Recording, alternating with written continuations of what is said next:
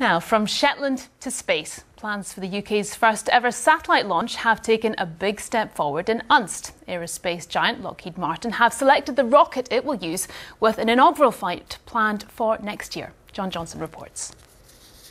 At 27 metres tall, this is the rocket that will blast off from Shetland. On board is a space tug. It'll drop off the satellites, many no bigger than a shoebox, into orbit.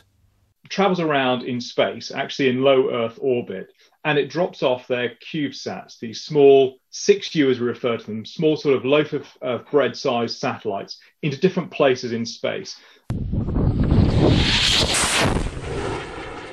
Last year saw the first test rocket fired from Shetland. The Skylark Nano reached an altitude of 20,000 feet. Plans have been submitted by the Shetland Space Centre to build 3 launch sites here on the Lamaness Peninsula in Unst. What Shetland has is, because of its geography, because of its latitude, it gives you really good access into specific orbits, especially for these smaller satellites operating at low Earth orbit, things like satellites that do Earth observation, that monitor climate change. Scotland's space industry is growing, but the missing link is we're not able to fire them from our own soil. Over 7,000 people work in the sector. It's worth over £130 million to the economy. A number of high-tech companies are already building them, and over 100 Scottish satellites are in orbit. The market is expanding rapidly. It's really been driven by consumer electronics and the fact that we can now do so much with really cheap electronics, and we can now use those electronics in space. If all goes to plan, Lockheed Martin hopes to have one of the first commercial rockets fired from Scotland as early as 2022. John Johnston reporting Scotland, Shetland. Well, it's time now for a look at the weather. And Cosser, you've been studying the satellite images very closely. Let me guess. Snow, and a bit more snow. Indeed, there are snow showers on the forecast. The beast from the east, as it's termed, Laura. Indeed, thank you. Good evening to you. So, the beast from in the east, these brisk east to northeasterly winds drawing in those snow showers off the North Sea. And this was a scene captured by one of our weather watchers earlier today in Aboyne in Aberdeenshire. Now, already Aboyne has seen a lot of snowfall this winter. But today, at 5 o'clock this evening, snow depths recorded were 30 centimetres here, so significant snowfall. And from the radar, the image from space, from satellites, we are continuing to see those stream of those snow showers coming in across parts of the east, central areas, but a lot of dry weather across the west. And in fact, we saw some good spells of sunshine, and this is a similar setup for the next few days.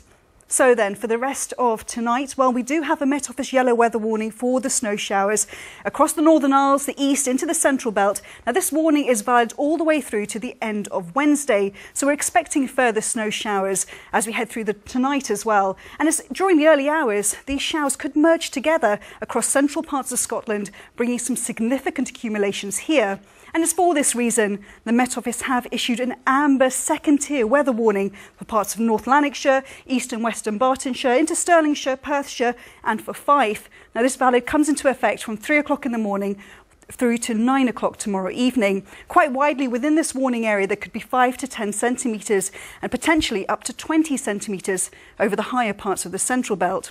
And overnight tonight, it will be bitterly cold. Temperatures widely well below freezing. For Inverness, maybe down to -9 Celsius here, and there is the potential of it becoming the coldest night of the winter so far. -14, -15 Celsius is not out of the question in the countryside in the north.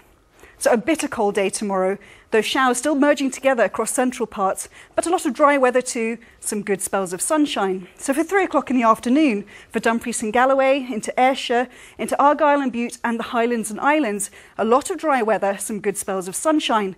But those snow showers continue across the borders, the Central Belt, into Perthshire, Aberdeenshire, all the way up to North Highland and the Northern Isles.